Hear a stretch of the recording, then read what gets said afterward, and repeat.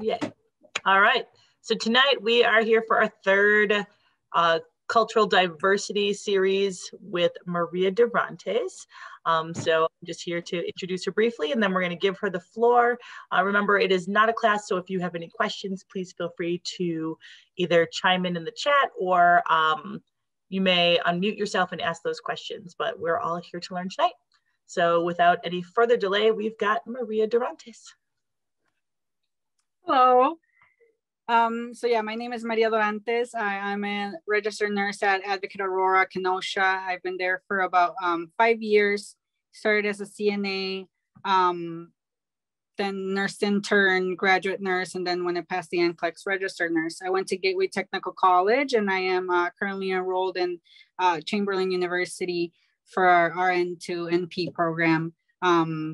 Still thinking about what I want to do with my future nursing career, but that's the beauty of nursing, right? You can do whatever you want, wherever you go. There's always a spot for you. I currently work at the PACU, which if some of you don't know, it's the post-anesthesia care unit. It's the unit where patients come straight out of the OR, out of the surgery. So when they wake up, I deal with kids, grown-ups, elderly, we take care of patients of all kinds of ages, all kinds of surgeries. So I love my job. I love the PACU. After doing med surg for about a year as a nurse and 4 years as an aide, or 3 years as an aide, I was ready for a change. So PACU really fit well with me. I am Mexican.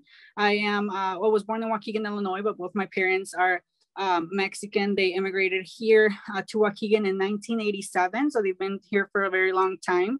I am fluent in Spanish. I am bilingual, and I love to use my Spanish to be able to help my community and help my patients as much as I can, and also help educate other nurses, my peers, a lot of the times on how to help our community and help my people. So my first slide here. Who are Latino patients? One big thing is a lot of people don't know the difference between Hispanic and Latino.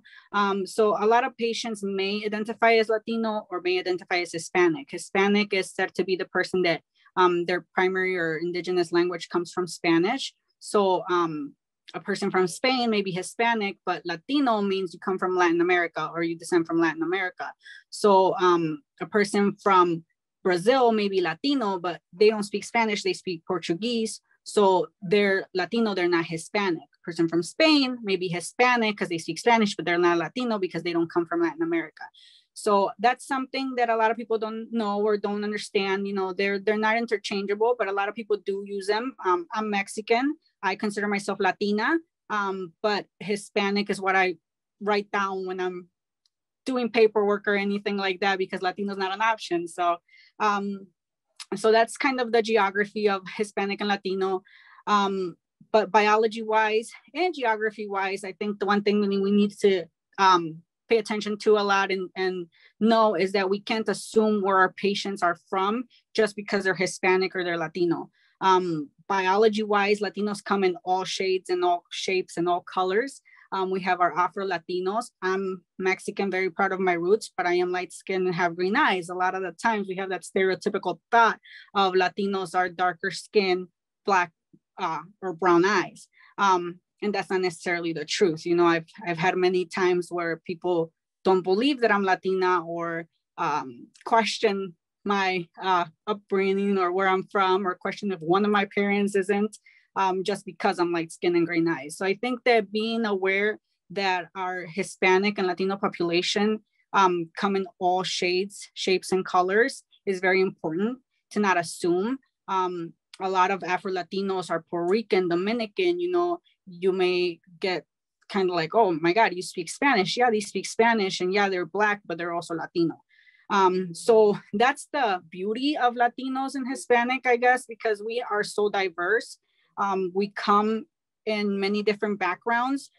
So that's why there's no necessarily standard way to care for a Latino or Hispanic patient, because we're so diverse and we have so many different backgrounds. Our culture, our traditions are huge amongst us, and they're very embedded into us, you know, and I I guess I don't want to generalize because there are a lot of Latinos and a lot of Hispanics that have maybe lost that culture, that tradition, but being respectful of those cultural traditions that they have is very important, especially when taking care of your patient and especially when trying to build a good rapport with your patients, you know, not assuming that because they're Mexican, they're Catholic, or because they are Dominican, they speak Spanish, you know. And with that said, also speaking about the language, we shouldn't assume that there's always a language barrier. You know, I see that a lot when pre-oping patients and a patient with a Spanish last name comes on to the board, and everybody's like trying to not take the patient because they think they're going to have to use the interpreter and it's going to take longer. As a Latina nurse, I always try to take as many patients as I can of color and that I know have that language barrier, because I know that if a Hispanic or Latino patient sees a nurse that speaks their language, they're automatically going to feel a lot more comfortable with me. So I encourage you to do the same. If you are Latino, you are Hispanic, you know, if you know that you're going to make that patient stay better, or you know they're going to make that patient stay and you're going to make a difference in that patient stay or in that patient's surgery, you're going to make them feel comfortable, you know, go out of your way to do that. It's honestly, you can see the relief on the patient's shoulders, you know, they just feel a lot more relieved when they know that somebody like them is taking care of them. Also, with that being said, though, interpreters, it's always legality of it too. When you do have that language barrier, when you do have that patient that doesn't speak English, making sure that that interpreter is available for that patient. Even though I speak Spanish and I may speak to my patient in Spanish, I'm not going to interpret for the anesthesiologist or for the surgeon or for the OR team, because there's a legality to that. I'm not legally able to do that. So I may be able to do my pre-op questions with my patient in Spanish, but I'm going to make sure that my patient has an interpreter there and make sure that it's there available for them, so that the anesthesiologist and the surgeon doesn't just come in, say things that I know my patient isn't going to understand, and then just move on. So being that advocate for that patient is very important as well. I'm obviously not here to teach you about the main diseases that come with different communities, but with Latinos, I think that the main thing is the fact that the lack of care leads to a lot of these diseases that Hispanic or Latino community have. Heart disease is the leading cause amongst Latinos. And a lot of the times that has to do with hypertension. A lot of our Latino community or Hispanic community have hypertension and they don't even know it. You know, they don't call it the silent killer for nothing. So making sure that we are educating our patients and to following up with primary care, you know, especially if you see the patient in the ER and you see that they don't have a primary care, look into some resources, you know, look into community health, whatever it is. Making sure that you are not just brushing off that patient just because they don't have a primary, they don't see a primary, so whatever, they're going to go home with 180 blood pressure, but it's their problem. You know, making sure that we're advocating for our patients just how we would advocate for any other patient, you know, finding resources, and just that teaching that has to come with our patients. Type 2 diabetes as well, you know, our Hispanic population is very propense to type 2 diabetes. And, you know, I may say that it has a lot to do with nurture versus nature because of our diet, because of how we eat, because of, you know, our food has a lot of tortillas, a lot of carbs, but making sure that we're educating our patients, even if they're coming in for something else, and teaching them about type 2 diabetes and how propense they are to have that. Just knowing your population in general, whether it's Latino or Black or whatever, you know, knowing your population and knowing what you should be able to teach and help them with. Religion and health. So this is something that I've seen a lot. Like I said, I'm Mexican. My parents are immigrants. I have a lot of family. I have a lot of friends. My in-laws, there's a huge correlation with health and illness with God. And that's why a lot of the times, you know, being a nurse, and kind of knowing the science behind things, I never really understand why sometimes our Hispanic or Latino population take a diagnosis so hard. But Hispanic and Latinos correlate illness with doing wrong by God, with God punishing them. A lot of the times they think that that's a punishment. They didn't pray enough. They weren't good enough. They weren't good people. You know, I remember my dad getting diagnosed with diabetes and him saying, I'm paying everything I did in my life now because now I have diabetes. You know, it's the thought of that. And, you know, he fell into a big depression. A lot of times when they do this, they take this very hard. And, you know, understanding that and not saying like, well, I don't understand what the big deal is, or brushing it off with those patients, understanding that for them, it's a huge deal to fall ill. Because in their minds, it's God is punishing them for something. The same thing with health, being healthy in their minds is I'm doing right by God. And that's what God is well, you know, it may be very hard for family because family is very huge. With our Latino and our Hispanic populations, as I'm sure a lot of people know. But death is something that in the Latino or Hispanic mind, a lot of the times is, well, God is calling me up there. So they are essentially, you know, a lot of the times okay with their faith, you know, so a lot of the support has to be a lot with the family, you know, having the family understand, because the family is super close. Latinos and Hispanics are a very close family-driven culture. So with that too, the attitude towards mental health. A lot of times you'll see or hear your patients, especially when they come to the ER, say, you know, I have los nervios, or I have nervios. To them, nervios, which actually translates to nerves, which kind of makes sense, is a lot of times anxiety.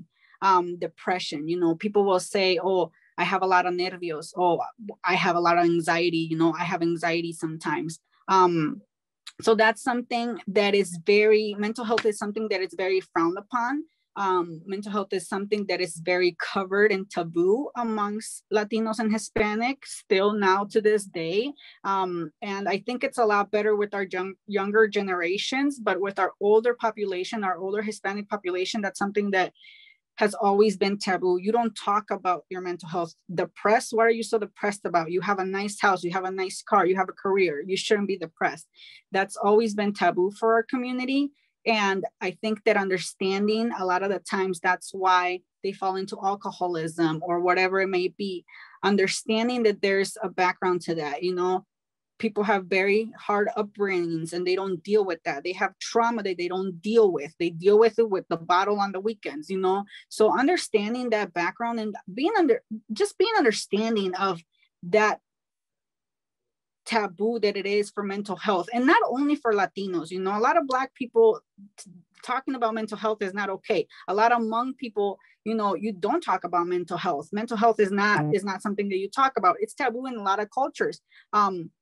But understanding that and understanding that they may express it in a different way is very important. With that, also the attitude towards healthcare professionals, and which includes respect and fear. A lot of the times when you don't speak the language and you're going to the ER with all these people who don't speak your language, it's very fearing. You know, imagine being in a different country and on vacation, all of a sudden you're with the doctor that's telling you all these things and you just don't know even what they're saying. It's, you know, a lot of people are afraid of doctors, are afraid of going to the hospital, are afraid of the hospitals in general. There's this huge saying that al hospital vas a morir. To the hospital, you go to die. You know, it's a huge thing amongst Latinos and Hispanics, to where if you're going to the hospitals because you're really sick and you're not going to get out of there. But with that same breath, there's a huge respect amongst nurses and towards nurses and doctors. And I'm not going to generalize and say that everybody, you know, you have your patients that, you know, aren't very nice in every culture, in every background, not just Hispanic, not just Latinos. But knowing that as long as you respect them and you try your best to advocate for them and to work with them, they'll work with you as well. a huge thing that I want to talk about too is our food. Our food is a huge part of our Latino culture, and I'm sure a lot of you guys know. And a lot of the times when people fall ill with diabetes or hypertension, things like that, the fact that there's dietary restrictions is what takes it for us. You know, if you take away our food, you're taking away our culture. If you're Latino or if you're Hispanic, you know that on the weekends, you prepare a huge feast and your whole entire family comes and eats. You know, whenever you celebrate something, everybody brings a meal. Whenever you're celebrating, you know, a birthday, graduation, whatever, the taquero is there, and there's all this food to for everybody to eat and everybody to indulge in. You know, our food, for one, it's delicious and it's very diverse, and it's one of the best cuisines in the world. Just saying. So with our food, it's taking away, our food is taking away our culture. So one thing that I found a lot of the times is replacing the say of, oh, well, you have restrictions, like you can't eat this, with healthy alternatives. Teaching our patients, especially if you're in the clinic or whatnot, teaching our patient that, okay, you can't eat white bread, but you can eat whole wheat bread, or you can't eat 4 tortillas every meal, but you can eat 1. You know, being able to be flexible with your patients, they're going to comply a lot better, because a huge thing with food is non-compliance. If you tell a Hispanic man that because he has diabetes, he can't eat tortillas, he's going to brush it off and still eat the tortillas. So, and I learned that a lot with my father. Again, you know, having to tell him, well, it's not that you can't eat tortillas, is that you can't eat 6 tortillas in every sitting. You know, eat 1 or 2. Being able to be flexible with them. Being an inpatient nurse as well, one thing that I did a lot, and it went very well with my patients, was if my patient was on a regular diet, I'm not going to make him eat the hospital food. The hospital food isn't good for anybody, not just Latino and Hispanic patients. It's just not that great. So if I have a wife that's constantly calling me to see how her husband is, I'll tell her, hey, you want to bring him a meal? You know, he doesn't like the food here. He's not eating very well. Can you bring him your food from home? You know, family, again, very close knit. They're going to do whatever you say to help their family member get better.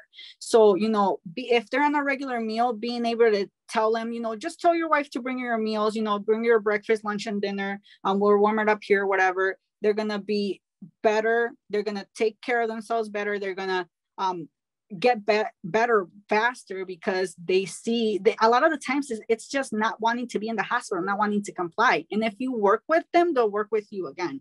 Or even if they are in dietary restrictions, that's a huge educating point, like a point where you can do some patient education. You know, tell the wife, well, you can't bring this because it's high in salt, but you can bring that, you know. Again, just being aware that our food is a huge part of our culture. And when you say you can't eat that, Latino and Hispanic patients feel like you're taking away their living. You know, I remember my dad saying, well, it's about quality of life also.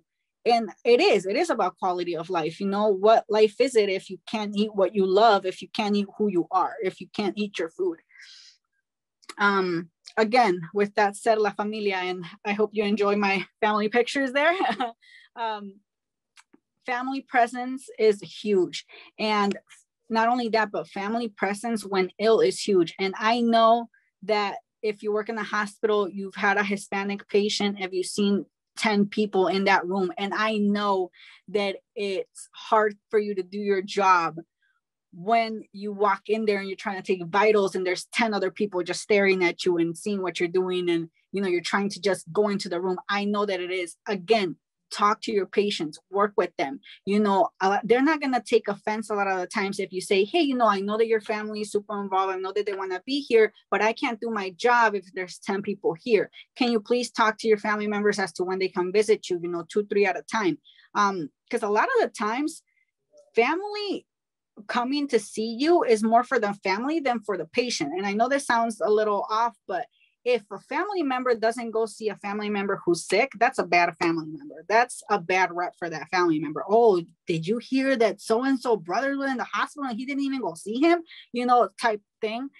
So a lot of the times just talking to the family, you know, talking to the immediate family, talking to the patient, and again, working with them as to like when they can have visitors and when they can't is huge. To be able to you do your job and them feel like you're respecting their culture, you're respecting their traditions. Also, you know, don't ever be afraid to tell your patient, you know, hey, you know, your kids are being a little too loud. My patient next door is trying to rest, just how you would with any other patient. You know, again, they're not going to take offense to that, you know, and if they do, well, so be it. You would do it for any other patient. You know, if your patient next door is on hospice and they're trying to rest and they're being rowdy, you know, just talk to your patient, talk to the family, you know, you're trying to do your job as well. With that also, matriarchy and patriarchy. Hispanics and Latinos are huge with the male-dominated culture. It's a hugely male-dominated culture. But also, as weird as this sounds, the woman of the house, the matriarch, a lot of the times has the last say. So understanding that too, that understanding the culture and understanding that maybe if you are talking to one spouse and that spouse wants to talk to their other spouse before making a decision, especially if it's about a surgery or whatever, that's very common, you know, just how any other spouse would try to get their spouses and for advice or input into something that has to do with their health. And then also alternative medicine. A lot of the times, Hispanics are very weary or very, they don't really understand traditional medication. And it goes, you know, not everybody, like I said, there's a lot of our older Hispanics, our older Latino population that believe in alternative medicine more than Western medication. Then you have a younger generation that may believe more into Western medication. And then there's people who just believe in both. Remedios caseros, which are a lot of the times teas, or limpias, which is like cleanses, have a lot of maybe placebo effects, maybe not so placebo effects, because there are studies done about teas that help with certain diseases. You know, hibiscus helps with high blood pressure. And a lot of them drink a lot of hibiscus water when they do have blood pressure. Knowing that also is very important for you when you are trying to treat them. For example, for me, for pre-op, if I have a Hispanic patient and I will ask him, do you take any type of teas or any type of supplements? Because a lot of the times that may interact with their anesthesia or may interact with their bleeding and everything. So being aware that many of them may take some teas or do other supplements instead of taking Western medication is very important for your patient's care. Hot versus cold also. There's a huge thing about cold causing illness. You know, a lot of Hispanics believe that pneumonia comes from the cold. If you have a cold, you get pneumonia. Or if you walk with your bare feet in the cold floor, you're going to get sick. You're going to get the flu. So, for example, when my patients have surgery, it's just customary to offer them ice chips right after surgery because their mouth is really dry. Well, if I have a Hispanic or Latino patient, I might not want to offer them ice chips because that's cold. And if they're sick or they're trying to heal, they believe that the cold does them more bad than good. So I may just offer them room temperature water. Things like that make a huge difference in how your patient views how they're receiving their health care. Curanderos also, which are just like healers. That has a huge indigenous roots to it. Our curanderos may do like something we call sobadas. Hispanics believe in that a lot, which essentially is just a massage or some sort of non-medical chiropractic procedure. But a lot of the times they really do believe in this. And even if you don't believe in it, just listening and knowing that that's what they may be doing, you know, if one person says, well, I'm having this pain, you know, and they go and get the curandero to do a sobada, they feel better. You know, however it went, they feel better. So just knowing that a lot of that has a lot to do with their indigenous roots and traditions, and not looking at them like what, you know, just listening and understanding that that's just their traditions, that's just their culture. Another thing is, a lot of times with sick children, you will hear a lot el mal de ojo, the evil eye, if you've ever heard it in Spanish. And that's, you know, I hear nurses asking like, what is that? You know, we believe that if you see a kid and you know, saw them with a heavy eye, with, you know, kind of envy a little bit, you know, such a cute kid, you may give him mal del ojo. And so a lot of the times with our sick children, if they go to the ER and they mention that, well, you know, somebody, you know, mentioned how cute they were and didn't touch him, you know, don't look at them like, what? You know, it's just their beliefs that sometimes kids get sick because adults look at them funny, or look at them with envy, or look at them in the wrong way. So that's just the thing. If you ever hear that mal de ojo, you know, it's just parents trying to be protective of their kids, and just that's what they believe. They believe that if people look at your baby wrong, they might get sick, that's where their sickness comes from. So as much as you want to explain to them, no, it's a virus, they might think, no, it's el mal de ojo. So just knowing that a lot of Hispanic and Latino population, they have a lot of indigenous roots, they have a lot of remedios or alternative medication that they follow, and that they may seek other type of healthcare. You know, if you work in a clinic and you see these patients, you know, if you want to take the opportunity, ask them about these things. Are you receiving other type of healthcare? Because it should be able to work together and not harm the patient or harm the medication that you're trying to administer or whatnot. Any questions? Doing great, Maria. It's awesome. Oh.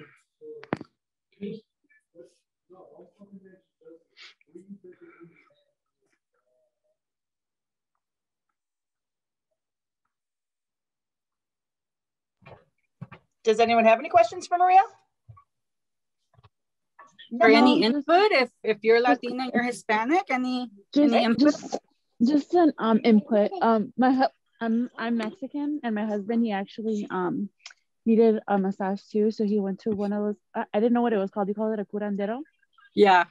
Yeah, he went and he said that it actually helped. So yeah, and I'm sure it has some type, you know, if you are having some type of muscle pain, you know, and you get a massage, that works, that helps, you know, so it has some type of benefit to it. So I don't necessarily not believe in it.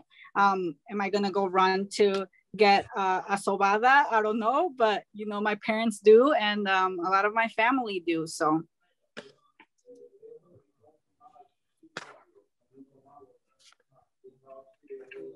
all right.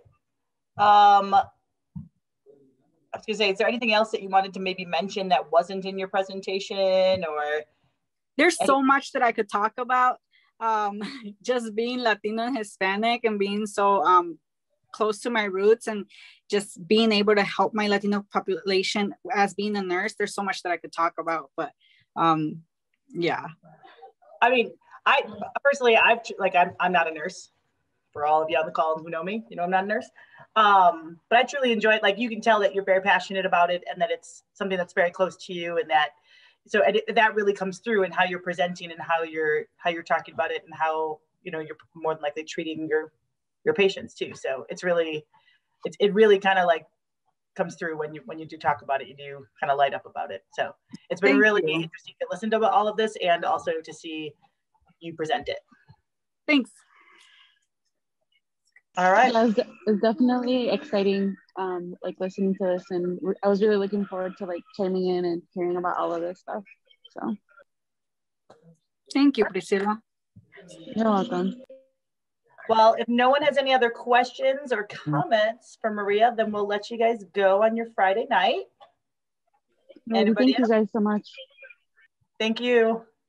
Thank you guys for tuning in. Bye.